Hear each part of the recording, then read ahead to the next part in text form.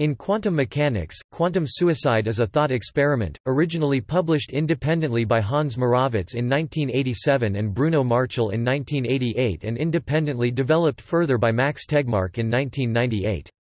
It attempts to distinguish between the Copenhagen interpretation of quantum mechanics and the Everett many-worlds interpretation by means of a variation of the Schrödinger's cat thought experiment, from the cat's point of view. Quantum immortality refers to the subjective experience of surviving quantum suicide regardless of the odds. Keith Lynch recalls that Hugh Everett took great delight in paradoxes such as the unexpected hanging. Everett did not mention quantum suicide or quantum immortality in writing, but his work was intended as a solution to the paradoxes of quantum mechanics. Lynch said, Everett firmly believed that his many-worlds theory guaranteed him immortality. His consciousness, he argued, is bound at each branching to follow whatever path does not lead to death. Tegmark explains, however, that life and death situations do not normally hinge upon a sequence of binary quantum events like those in the thought experiment.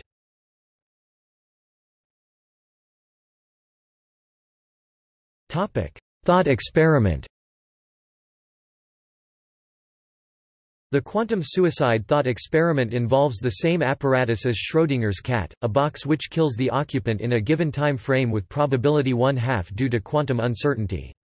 The only difference is to have the experimenter recording observations be the one inside the box. The significance of this is that someone whose life or death depends on a qubit can distinguish between interpretations of quantum mechanics. By definition, fixed observers cannot. At the start of the first iteration, under both interpretations, the probability of surviving the experiment is 50%, as given by the squared norm of the wave function. At the start of the second iteration, assuming the Copenhagen interpretation is true, the wave function has already collapsed, thus, since the experimenter is already dead, there is a 0% chance of survival for any further iterations. However, if the many-worlds interpretation is true, a superposition of the live experimenter necessarily exists, as also does the one who dies. Now, barring the possibility of life after death, after every iteration only one of the two experimenter superpositions, the live one, is capable of having any sort of conscious experience. Putting aside the philosophical problems associated with individual identity and its persistence, we may assert that, under the many-worlds interpretation, the experimenter, or at least a version of them, continues to exist through all of their superpositions where the outcome of the experiment is that they live. In other words, we may say that a version of the experimenter survives all iterations of the experiment, whichever its number. Since the superpositions where the experimenter lives occur by quantum necessity, again, under the many-worlds interpretation, it follows that their survival, after any realizable number of iterations, is physically necessary, hence, the notion of quantum immortality. A version of the experimenter surviving stands in stark contrast to the implications of the Copenhagen interpretation, according to which, although the survival outcome is possible in every iteration, its probability tends towards zero as the number of iterations increases. Due to the many-worlds interpretation, the above scenario has the opposite property. The probability of a version of the experimenter living is necessarily 1 for any number of iterations.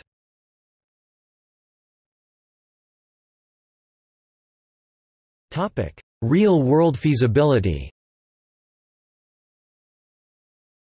In response to questions about subjective immortality, Max Tegmark made some brief comments. He acknowledged the argument that everyone will be immortal may follow if a survivor outcome is possible for all life-threatening events. The flaw in that argument, he suggests, is that dying is rarely a binary event, it is a progressive process. The quantum suicide thought experiment attempts to isolate all possible outcomes for the duration of the thought experiment.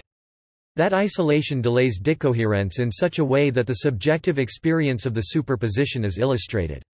It is only within the confines of such an abstract quantum scenario that an observer finds they defy all odds.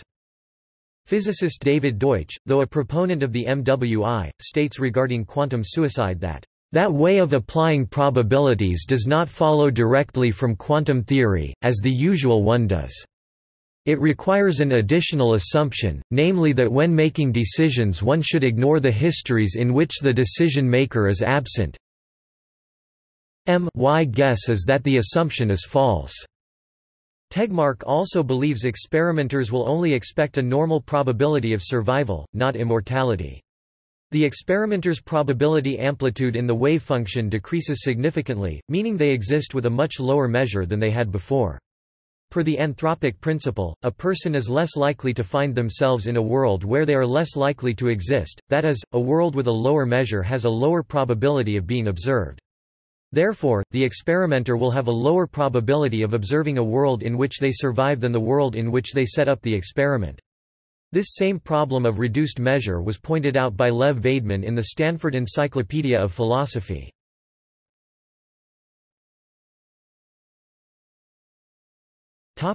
See also: Multiverse, Quantum mysticism.